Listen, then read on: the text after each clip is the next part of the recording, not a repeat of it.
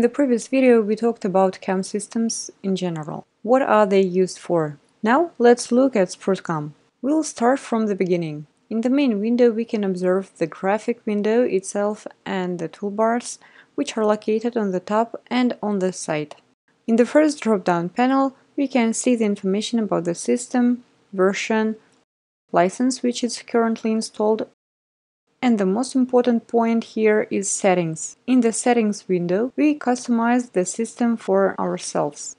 Here we can customize the user interface view to fit our needs, as well as here the project saving paths, 3D model files, parts blanks, import paths. Also, where the finished project and C code are saved and where the post processes that we use are located. There are a lot of tabs and every separate parameter of the system is adjusted. After setup, we can save this configuration in the file, which we can load later. Next thing about the main panel is creating of a project, loading of an existing one, and saving of a project with a new name. This panel is responsible for enabling smart snaps. It allows to attach to individual nodes 3D models and flat drawings when moving any element. Next, there are two types of measurement tools. There is also a possibility to launch the post-processor and machining report. These two elements are responsible for access control. This item, the analysis of the rest material. And the last item is tool-rich inspector. If we load tool adapter as a 3D model, then elements of this adapter will control are set here. That is about the upper panel. Also, there is a drop-down panel in which we can launch, for example, the add-in manager. In add-in manager, we can configure the integration with CAD and the information directly transferred from the CAD to the CAM. Also, here are duplicated some of the functions that we have already seen on the main panel, such as post-processor, reports, etc. The next element with question mark is all that is associated with help. Content help, knowledge base, welcome page in information system. Also here you can contact our support and launch the tutorial for self-mastering the system. The right panel is responsible for controlling the visibility of elements that are present in the working window. Show all if we work, for example, with a lathe, we perform turning operations, you can make it visible by 3/4 so that you can see how the processing goes inside the part, for example, with internal drilling or boring.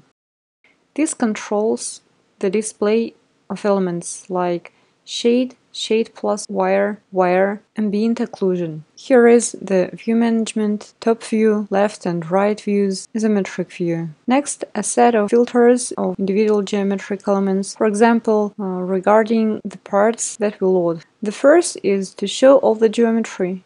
This means that on the Model tab, all the geometry is the part itself. The 3D model of the workpiece, if it exists, also a 3D model of vise, tacks, clumps, etc.